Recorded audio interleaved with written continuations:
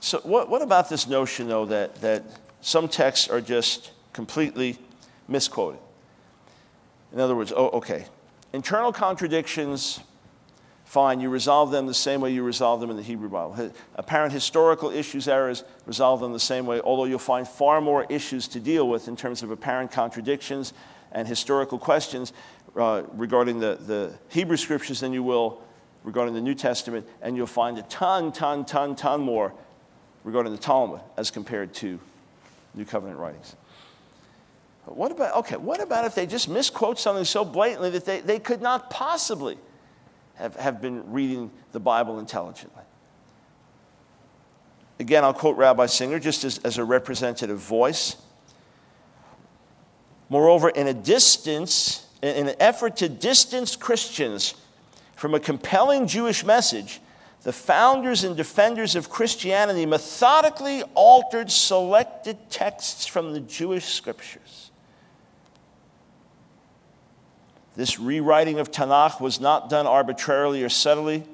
The church quite deliberately tampered with the words of the Jewish scriptures in order to bolster their most startling claim, which is the Old Testament foretold of no Messiah other than Jesus of Nazareth. With this goal in mind, missionaries manipulated, misquoted, mistranslated, and even fabricated verses in Tanakh in order to make Jesus' life fit traditional Jewish messianic parameters and to make traditional Jewish messianic parameters fit the life of Jesus.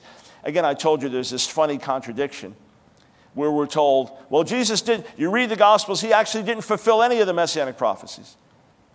And then we're told, well, they rewrote the Gospels to make them fulfill the prophecies, and then they changed the prophecies to make them fit the life of Jesus, but actually he didn't fulfill anything. It's again, one of those funny, self-contradictory positions.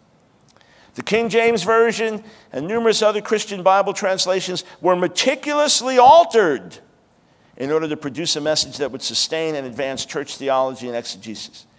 This aggressive rewriting of biblical texts has had a remarkable impact on Christians throughout the world who unhesitatingly embrace these twisted translations. So let's take a look at Hebrews 10:5. Hebrews 10:5.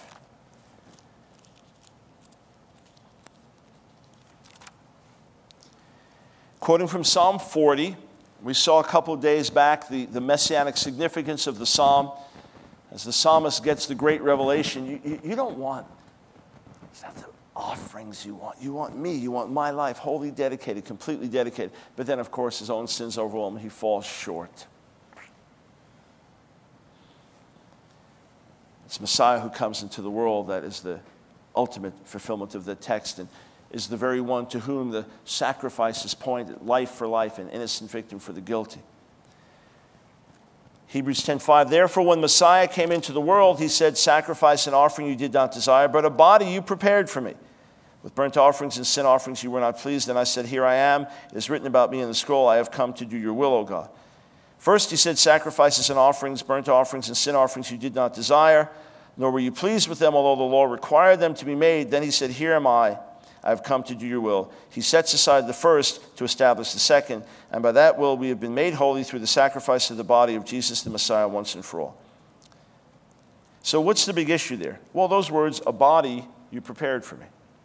The Hebrew is oznayim karitali, which could mean ears, literally ears you have dug out for me. Some would translate it, you've pierced my ears, meaning dedication to you. It would be a little bit unusual way to say it. It's possible. Could mean you dug out, bore out so that I could clearly hear.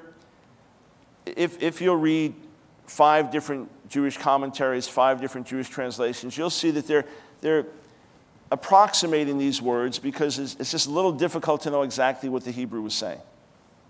The overall sense is completely clear. I understand this, and you want me. The Septuagint translated with a body you prepared me. How did they come to that? Some refer to it as metonymy or pars pro toto. These are phrases that are used, the part for the whole. In other words, they understood it was talking about having willing open ears, meaning surrender, sacrifice, willingness to give oneself, and hence they took the part for the whole. Surrendered ears, a whole body, a whole life. That was their deduction. Whether you think it's a good deduction or not, that was their deduction. And Hebrews did not erase what was written in the Hebrew text. writing in Greek to a Greek-speaking audience whose Bible, whose Jewish Bible would be the Septuagint, and if they're going to look up a verse, that's where they're going to look it up. He quoted from the Septuagint. That's all. And his big point, he doesn't major in that. He makes passing reference to the body of Jesus the Messiah. But his big point is, you put aside sacrifices and offerings with, here I am, I've come to do your will. He doesn't major on this. If there would have been no problem if the Septuagint said, my ears you've opened up. His point stands exactly the same. That with the coming of the one who says, here I am, I come to do your will, it's written to me in the scroll, that now replaces the first. Instead of sacrifices and offerings, you have me. And this is ultimately the voice of the Messiah speaking through the psalm. Now here's what makes this more amazing. It's according to Rabbi Singer, some anti-missionaries, the Septuagint of everything outside of the Torah was actually translated by the church. So in other words, they said, all right, that's not in your Bible? Watch this.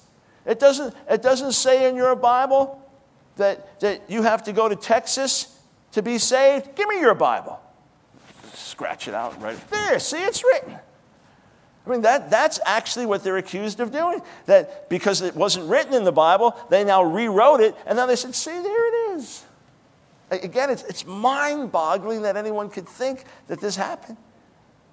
But not only so, all the evidence that we have indicates that these books were translated into Greek by various Jewish scholars before the writing of the New Covenant. And therefore, when they're quoting it, they're just quoting from a Jewish translation of their day.